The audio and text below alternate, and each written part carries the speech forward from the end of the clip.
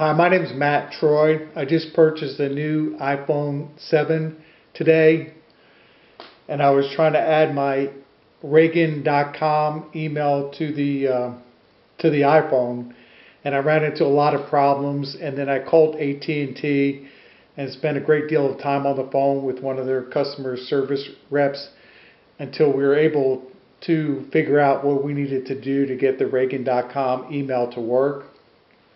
So the first thing you need to do is to go to the front of your iPhone and you need to click on Settings. And then after you click on Settings, then you'll have to click Mail. And then the next thing that will happen is you're going to get a list of email providers, AOL.com, Google.com, Yahoo. Reagan.com is not listed on there, so you have to select Other at the very bottom. And then once you select Other at the very bottom, then what you need to do then is to set up your account. So what you do is you'll type in your name. So I typed in Matt Troy, Troy, and then directly underneath that you'll type in your full email. So my email is matt.troy@Reagan, REAGAN.com.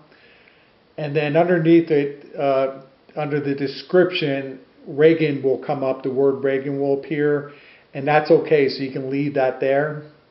Then click on Next, and the next part is very important. So your host name is not going to be Reagan.com. On the host name, you have to put secure, SECURE dot email, EMAIL, S like Sam, R like Rachel, V like Victor, R like Rachel, .com.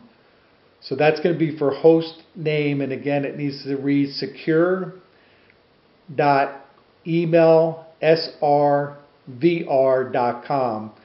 Then underneath on your username, you're going to type in your full email, which is going to be, you'll type in your email. So I typed in mine, which is matt.troy@Reagan.com. And then underneath that, you'll type in your password. So whatever your password is to access your Reagan.com needs to go underneath there as the password. And then arrow down to the outgoing server and repeat the same thing that we just did for the incoming mail server. So type in for the host name secure.email SRVR.com. Type in your email and then type in your password. Then when you click on Next, it's going to verify your email and it's going to work for you. And then after it says that it's worked and it's accepted your email, make sure you click on Save. Otherwise, you just wasted your time doing everything if you don't click Save at the end. So click on Save, and then at that point you'll be able to go back to your front screen on your iPhone and click on the mailbox, the email box, and then your emails will appear then. So I hope this helps. If anybody has any real estate they need to sell in San Antonio, Texas, I'm a licensed realtor in San Antonio, and I'd be happy to help you. Just send me an email. Thanks so much. Have a great day. Bye.